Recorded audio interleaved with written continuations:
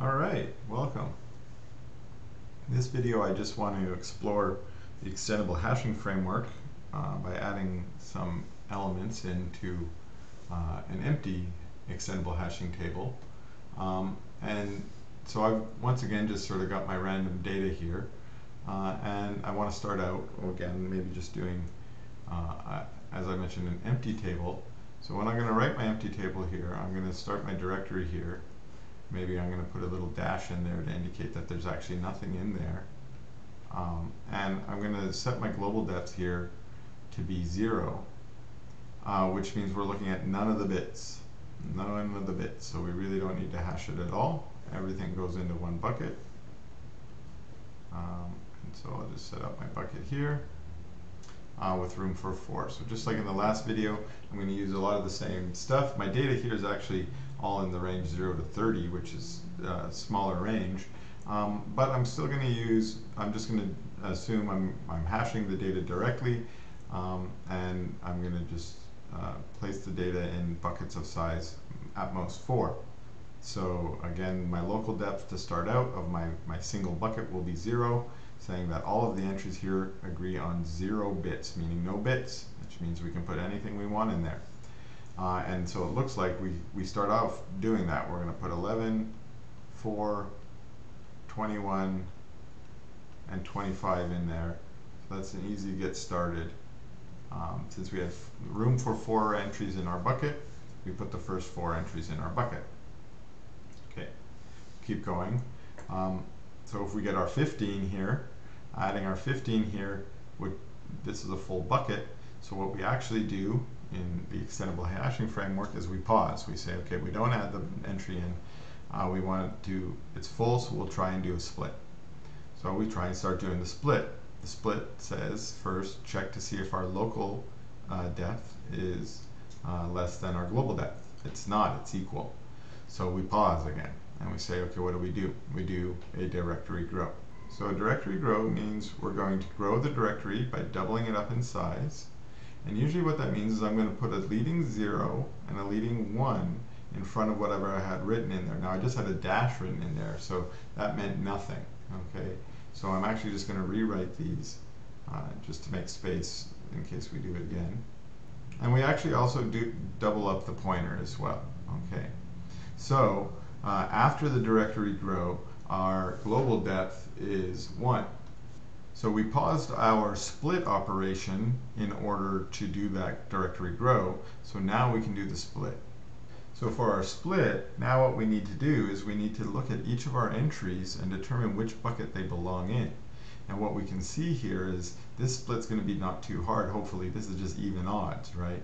We need to know, do we end with a 0 or a 1? Well, even odds, let's quickly go through 11, 21, and 25 are all odds, so they all belong in the odd bucket. And after the split, the local depth of our 2 buckets is increased to 1. Okay, we had paused our add. Our add was for 15. Our 15 is now odd, so it goes in the odd bucket, and we continue. Okay, 14, that's an even one, goes here, but looks like we're a little bit odd heavy in this example, so next we get a 1. Odd goes into our odd bucket. Well, our odd bucket was already pretty full, so again, we want to trigger a split. Unfortunately, bucket split can only occur if our local depth is less than our global depth, so we need to double up our directory. Now, doubling up means copying down from above the 0 and the 1, but also doubling up the pointers. And remember, I usually say put the leading 0s here and the leading 1s here. If you've done it right, it should read out the binary numbers in order, 0, 1, 2, 3. Okay, in so doing, we increase our global depth. Now we can carry out the split on our odd bucket again. So let's go ahead and do that. Okay, now this split, we might need to look a little bit closer. Again, we might, for each of our numbers, we could, on our scratch, write down, okay, 11, what's 11 in binary? Again, depends on how frequently you work with these values. It's an 8 and a 2 and a 1. So we could write that down. We could see, oh, it's a 1, 1. So 11 belongs here. What about a 21? Well, 21 is a 16, a 4, oops, and a 1. It looks like it's a 0, 1. Okay, so it stays up there. What about 25? Okay, 25. Now, if you're clever, you know that 21 plus 4 is 25, so it should still be a 0, 1 as well, but it's this one here. And what's our last one? 15. Well, 15 is another easy one, hopefully. It's all 1, so 15 actually ends up down here.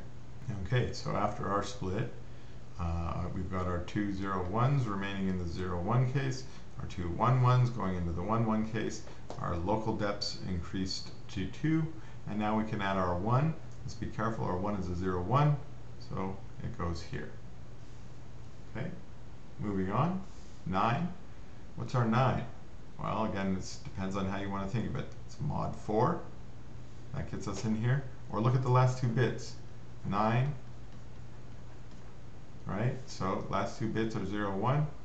So we'll put it in here. Okay, good. Hey, an even number, 20.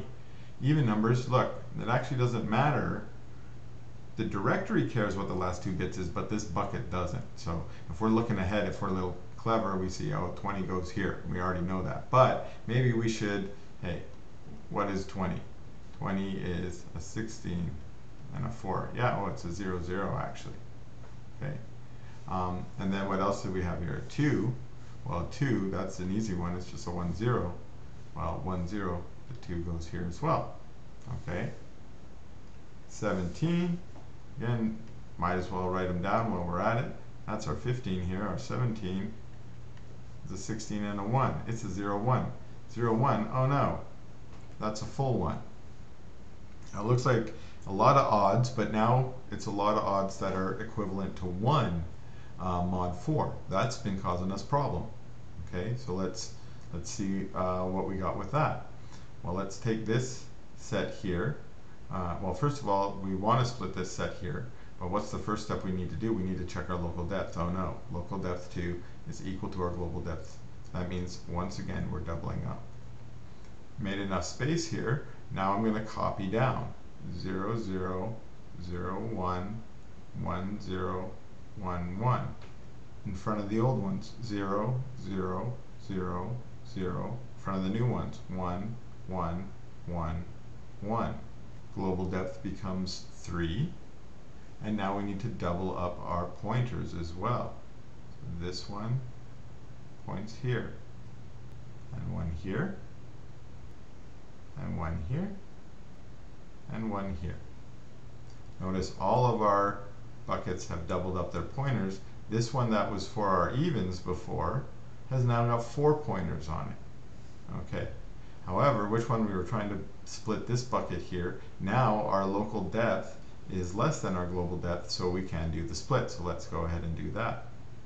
Okay, so let's go through this one here. Now let's again be careful. Now that we're getting up to 3 bits wide, what are we doing? So before we had a bunch of elements that we knew ended 0, 1, but we weren't sure about that next bit there. That's what it was. Well, what we'll notice now, we used to be doing mod 4. Well, we're kind of doing mod 8 now if we want these 3 bits.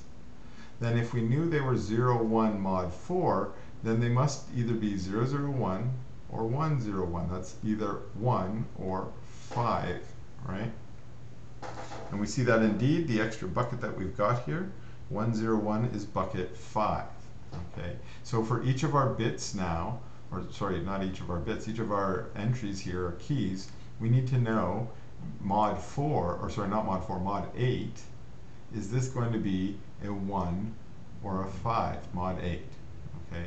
So again, if you're good at your mod 8s, you might be like, okay, 21 is 16 plus 5, so it's a 5, so we can see here that's our first one here. But we might also go look up at 21, we already wrote it down, hey, it's 5, okay. What about 25? Oh no, it's 1. 25 stays where it is. What about 1? That's an easy one. It's also a 1. It stays where it is. What about 9? We looked at 9. Oh, it's a 1 as well. So it looks like the only 5 we got was this one here. And maybe I should be careful. My local depth is now 3. So let's fix our other bucket. So 25, 1, and 9 stay place. And and we've increased our local depths to 3, but we haven't finished our add yet. Remember, we were trying to add 17. It was a 0, 0, 1 following it in. Oh, we now have space, luckily. But if we get another one of these 0, 0, 1s, we're in trouble. Let's keep going here. 26. Our 26 then, again, maybe we just want to write it down. We know it's even. It's got to follow one of these 4s in here. We're probably going to split. But if we're going to split, we might as well write it down, right? 26, okay. That's a 16. Okay, keep going. We get an 8. That's up to 24. So no 4, a 2. Okay, so it looks like it ends 1, 0. Follow our 0, 1, 0, I should say. We go in here. Oh, we're full. Okay, so we want to split. Can we check? Our local depth is less than our global depth. So yes, we can do a split. So let's go ahead. Let's do a split. All right, so when we split it off, what we'll notice, we need to be careful. This old bucket only agreed on 1 bit, which means they had a 0 in that location. And we're looking at the next bit, which means we're looking at either 0, 0, or 1, 0. Now we're up to 3 bits over here on our global directory. So we actually had 4 pointers before. We had 0, 0, 1, 0, sorry, we had 0, which is 0, 0, 0. We had 0, 1, 0, which is 2. We had 4, which is 1, 0, 0, and we had 6, which is 1, 1, 0. And what we see when we do the split is we need to be careful that the pointers for the 0, 0, 0 and the 1, 0, 0, the 0 and the 4, those go to the first bucket, and those 0, 1, 0 and the 1, 1, 0, the 2 and the 6, go to our second bucket. And that's because they have to agree, remember, on those 2 bits. This one will now agree on 2 bits too, once we transfer them down. Now, again, what that means is even though on this upper level we're concerned we might have 0, 0, 0s and 1 and 0, 0, 1s and 0, 1, 0, sorry, and 1 zeros, all these different combinations on the 8 bits, that's concerned with mod 8, remember. But here we're only worried about mod 4. So when we look at each one of these ones, we're still just going to go mod 4 and see where they belong. Now for mod 4, right where it belongs, right? For my mod 4 is 0, so it belongs there. Notice for mod 8 is 4, but that pointer is still pointing here, so that's why we belong here, okay? So the 4 is where it belongs, but the 14, mod 4 is a 2. Okay, mod 8, it's a 6, but again the 6 pointer points here, okay? 20 mod 4, that's 0, right? So it belongs where it is, and 2 mod 4, not where it belongs. So let's fix our original bucket. Okay, now after the split, our 4 and our 20 remain in the original bucket.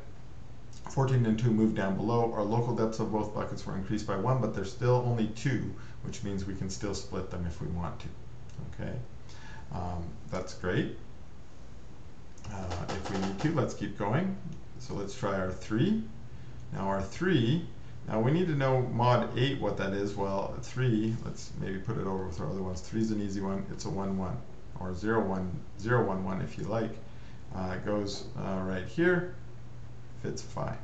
7, 7, well again, let's check it out. 7 is a 1, 1, 1. They sort of match each other, right? Well, that pointer is also pointing here, so let's throw our 7 in. Okay, so far so good. Let's try our 24. 24 mod 8. Remember mod 8. Well, 24 is 3 times 8, so it's 0. So we get here. And it looks like our last value here, 30. 30 mod 8 is a 6. Follow our 6, we get here. Alright, I think that was a pretty good warm-up and practice for working with extendable hashing. If you want more practice yourself, I recommend you do just what we've done here. Grab yourself some random numbers, something in the range of 15 to 30 is a good set to work with. Use the same parameters that we've been using. Use four entries per bucket, and see what you can do. Practice it up. Okay. In the next video, I'm going to take a look at our other dynamic hashing framework, which is a linear hashing model, which has very many similarities to this model, but has a couple critical and important differences. So in the next video, I'll introduce that model and we'll practice with it again in a future video. So thanks for watching, and we'll see you in the next video.